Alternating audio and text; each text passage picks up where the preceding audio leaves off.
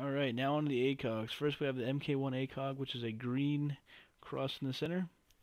Now we have the MK2, which is a red cross in the center. That's what I use, standard. And the MK3, which is a nice little blue.